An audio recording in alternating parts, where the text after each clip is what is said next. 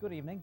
9 News has learned a Douglas man has filed a $1 million claim against the city of Douglas and the Douglas Police Department. The man claims he was repeatedly beaten and slapped around while tied to a chair following his arrest. Laura Castañeda spoke to the man's family, who witnessed the arrest and a videotape showing the alleged beating. She joins us now with more. Laura?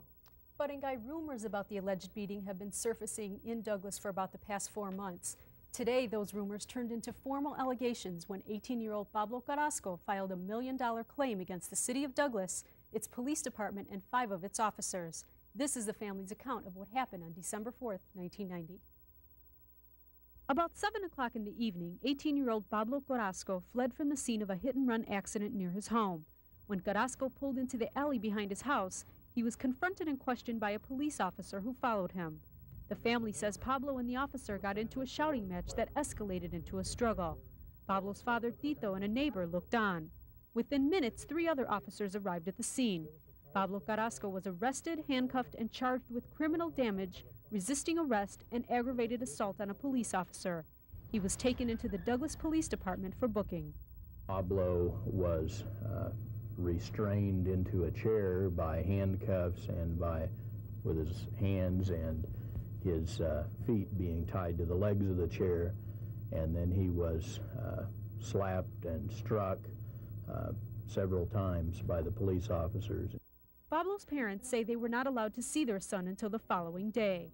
He had a little neck right here and down here, and up here on top he had some dry blood.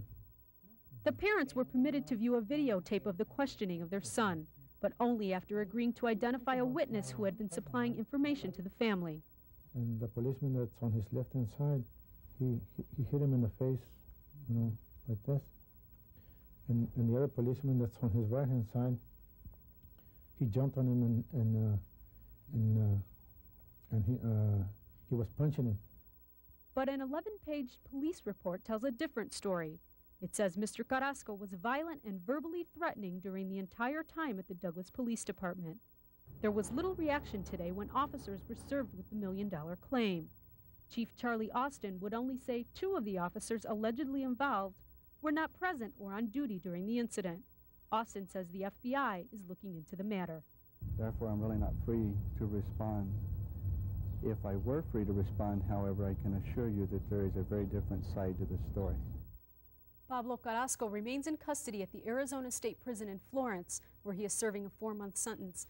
And Bud and Guy, we did request a copy of the tape in question from the FBI. They declined, saying that the investigation is ongoing, and until that investigation is complete, they will not release the tape. Laura Castañeda, thank you.